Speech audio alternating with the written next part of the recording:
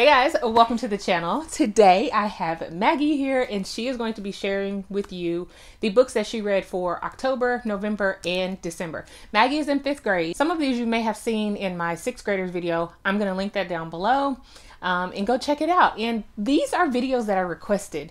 People really enjoy this. You guys are showing them to your children, so I hope that they are beneficial. If there's anything that we missed that you're interested in when we're talking about the books, please put it down in the comments and we will add it to our next one. And we're going to go back to doing this monthly, right?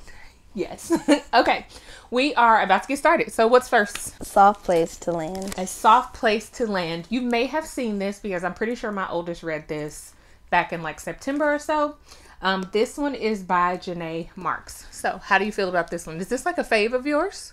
Yeah. Yes. Yeah. It's Why did you like a favorite. I mean, it's a good book. It's a pretty good book. What does it talk about? Synopsis. She moves from a house and into a small apartment, and her parents start fighting because there's a lot going on about the moving and stuff. And she finds, through a friend at school, she finds this hideout place that kids at the apartment go to whenever they just feel overwhelmed. So that's the soft place to land? Yeah. Ah, Brenna didn't say that in her video when she talked about this. That's interesting. So, okay, that is the summary of this. Would you read it again? Yeah. Yeah, I would read it again. That's a big deal. If Maggie says she's going to read a book again, that's big because she'll put a book down in a heartbeat, y'all. This is I'm not going to say she doesn't like to read. Would you say you don't like to read? No, there's certain, I'm picky about. She is very particular about what she reads. And it's not even necessarily genre specific. It's more of just like the storyline. Like it has to be something that catches her within the first 2 chapters, or she's like, Mom, I don't want to finish this book. So it cannot be like a slow start. It has to like jump right in. So this one is a book that she would reread. All right, what do we have next? Just Right, Jillian. Just Right, Jillian. This was on your list, right? And she just got to it. Cool. Okay, I did a list. I'll link that video down below of like of books that I selected for the girls for this year. Now, they've added on tons more than that, but this was one of the books that I selected for her. So, tell us about Just Right, Jillian. So, in her class, they're doing a egg hatch thing. And so, like, every other day, they look at the eggs and see how they're growing and see if they're growing right. And back at home, her grandmother, I think it was, died, and she would always knit with her and stuff. And so when her grandmother died, she stopped knitting, and she was starting to come out of her shell because her grandmother kept telling her to always be who she was. But also when her grandmother died, she went back into her shell, and it took her a long time to come out of that shell, and the eggs helped her with that because when they hatched, they were all very happy. And she thought she could come out of her shell and be happy too. Ooh, I like that. Did you like this? Yeah. So tell me a lesson you learned from this book. Be who you are and don't shy away. Yes, I like it. This was the reason why I chose this specific book for Maggie. If you watch the video where I shared the types of books that they were going to read, I had a reason for choosing the books, and that's one of them, so that Maggie would know and could read about girls coming out of their shells and being who they are and accepting who they are. So I'm glad you got that from this book. Would you reread it? I don't know. So that's probably a no. But that doesn't mean that it was a bad book. No, you just wouldn't reread it. Yeah, no. Okay. All right. Moving on. What do we have here? One Crazy Summer. It's a series. One Crazy Summer. Okay, so we're going to talk about the series. So One Crazy Summer is the first one. Then we have PSB 11. And then we have Gone Crazy in Alabama. And all of these books are by Rita Williams Garcia.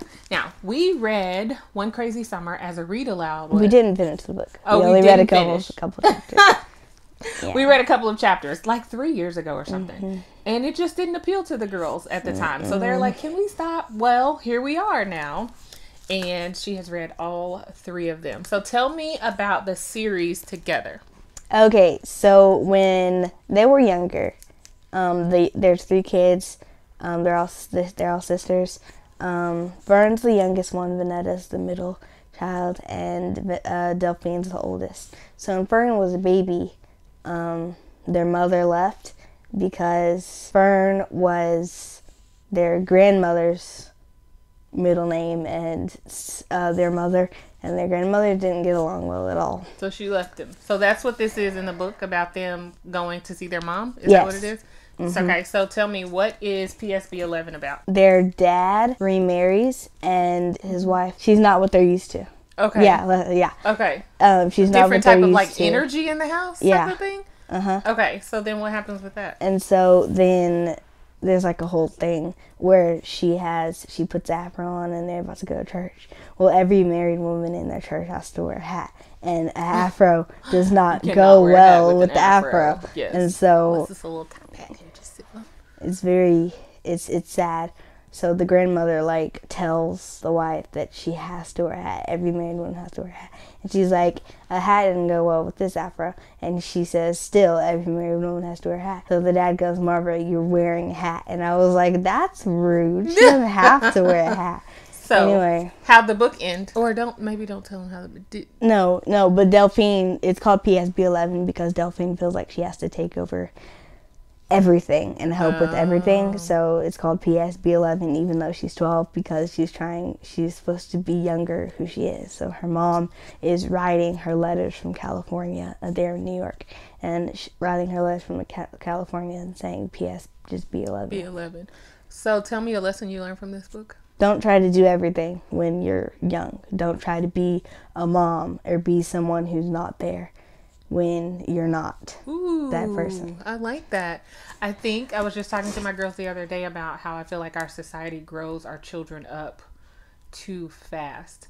My girls are mature, but it's not because they've been around people who are really mature, and there's still a lot about life that they are not aware at their age. They speak very well, but there's lots that they don't know. But I told them I feel like our world just grows our children up too fast and has them take on too much responsibility and all the things. We were just talking about that. So I love that. I tell my girls to be your age, be a child. That is what you're supposed to do right now. So be a child. Okay, let's talk about Gone Crazy in Alabama. So this made you smile. So you must like that one. It's funny. Okay, let's talk about it. So they go visit their grandmother down in Alabama. Fern, the youngest one, figures out she wants to be vegan because she sees the chickens and them killing the chickens and eating them. And then it sounds like your sister. The cows that they use for the milk stop producing the milk, and so Vanetta wants her cereal with the milk. And so one night she tries to go to get the milk, and she's mad at Delphine, the oldest, for always telling her to stop messing with Fern. The morning she leaves to go to the town, and a tornado comes around the city and sweeps her up in the tornado, and she gets thrown into a tree, and like a lot of bones are broken. So she comes back to the house from the hospital. Their mother comes back, their dad comes back from New York, and they go to the hospital, and she's okay, and she comes back. But she's sitting on the couch, and she tells Delphine and Fern, I'm sorry, I'm so sorry. And of course, she got swept up in a tornado because she went out to do something because she was mad, and she wanted something that she didn't really need. It ends with the family coming together and Vanetta figuring out that her older sister was just looking out for her. So what lesson did you learn from this? You can be annoyed by your sisters, but listen to your sisters and learn from your sisters. That's good. Okay. Would you reread this series again? Yeah. Yes. Mm-hmm. Okay. 3 books in the series. 2 of these, did we buy these? I guess we did. Huh? Oh, one of them was a library checkout. So we'll probably eventually, since they will reread it. That usually is like my telltale, like, of whether or not I'm going to actually buy the book. If the girls are like, yes, I'll reread that. So if it's a library checkout, then I'll go and buy it. So we will be buying PSB 11 because I know that they will read it again. Both the girls. Okay, what do we have left? We have the track series. Mm-hmm. It goes this way? Okay. Uh-huh. We have the track series. So this is Ghost and Patina. 2 of the books. There are a total of how many books? 4. There are 4 books. These are books number what? What numbers are these? 1 and 2. Books 1 and 2. And these are actually rereads?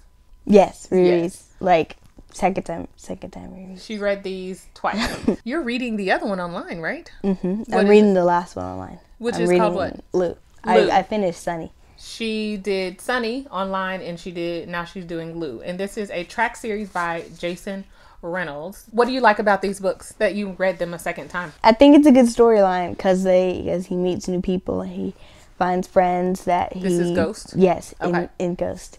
He finds friends because his past is like horrible. His parents, his dad tries to kill his mom and dad with the gun because he's on drugs and it's crazy. Totally These crazy. are books about children who didn't get dealt the best hand cards, right?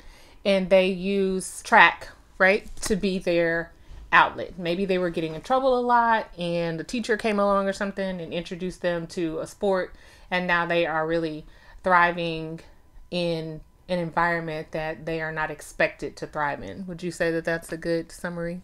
Yes. Same with Patina. Her mom lost her legs because of diabetes. Her dad died. So she wasn't getting in trouble. She had a lot of life struggles going on. And she found track as an outlet. Her little sister thought that her mom's legs had run away. And so I think it's kind of funny and sad though. But she didn't understand why her mom didn't have legs. She was like, when are they coming back? Her little sister Maddie asked Patina to write a letter to the legs and asking them to come back. And it was very, very sad. Yeah. Patina said she almost cried because she didn't know how to tell Maddie that her legs weren't coming back and like her legs are gone forever. So how did Patina get into track? She ran for her mother. Because her mom didn't have any legs. Cool. Would you reread this again? Yeah. Yes, for the third time. Okay, what else do we have here? What is this? It's such a long name. It's the end of the world and I'm in my bathing suit. It's a bad ending. I think it's a really bad ending. Okay, don't share the ending. What is the general theme of this book? What is it about? Him getting left and like it's basically left where? Okay. Somewhere with the beach, and his parents and brother go to the party at the beach and they never ever come back. Like ever. Never. Uh-oh. He's doing laundry. But you said it was a bad ending. A bad ending. Would you read it again? No. Okay, so maybe they never come back. This is a Scholastics book. It sounds kind of sad. Okay, moving on. Justin Reynolds. Not Jason Reynolds, Justin Reynolds. Okay, what else? Sophie Washington. Sophie Washington. Oh, if you guys want to see my 6th graders book list, make sure you check down in the description and make sure you subscribe because we do these videos every single month. Okay, Sophie Washington. I think. Am I out of order? Yes, you are out of order. Excuse me. She is particular about her numbers. All right.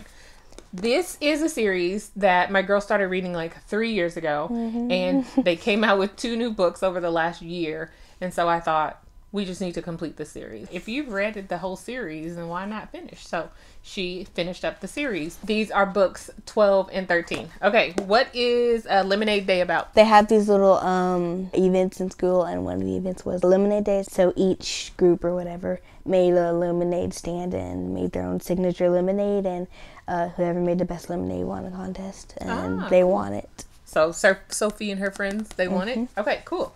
And then this one is Sophie Washington Treasure Beach. What is it they're about? on a vacation with their grandmother. Their grandmother has this old metal tracker, so her little brother uses it and finds this old map, and so they use the map and follow all the clues and gets this treasure underneath the sand. Cool. These are not the treasure is actually candy. Oh, at a candy store. These are not on my girl's reading level. I would say that these are probably, if you have a really great 1st grader who can read 1st, 2nd, 3rd, 4th grade might be pushing it, but they're fun reads. Okay, so just an easy read. So if your 5th grader or your 6th grader wants to read them, I say go for it. You can check them out at the library too. All right, do you have anything else you want to share? No? Okay, thanks for being here, guys. Bye.